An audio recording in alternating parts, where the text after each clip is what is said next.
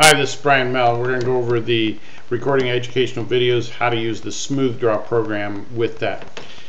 So basically you need to be able to download SmoothDraw, which is just smoothdraw.com, download the latest version, install it. There's nothing fancy at all. That's all it takes. The next thing you will need is the actual video template. If you scroll way down here, the video template here, it's a Google Doc that you can just download straight from here. See the link below the video, and you would be able to use it. Then once you've done that, then you're going to go back and you're going to run your SmoothDraw program.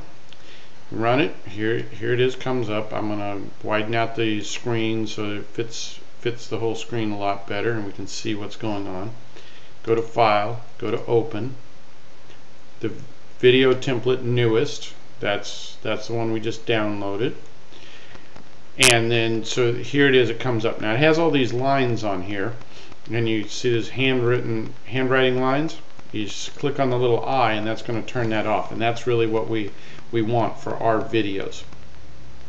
Now you can actually pick the color, go up here and move it over into the yellow and yellow here, and then you can use the pen to be able to draw right on there. If you notice the pressure scale and the hardness, these are things that you need to be aware of to possibly make it work a little bit better. I like to set the hardness pretty high and the pressure scale pretty low. That seems to work better for my particular tablet. And so then I can draw a nice thin line, I can push a little bit harder, I can loosen it up, and it draws better that way for me.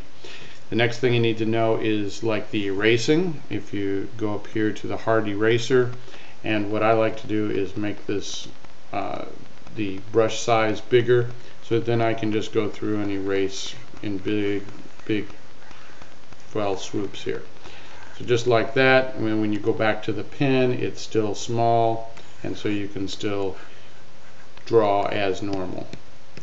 So that's really the piece that you need to know with SmoothDraw in order to make that work.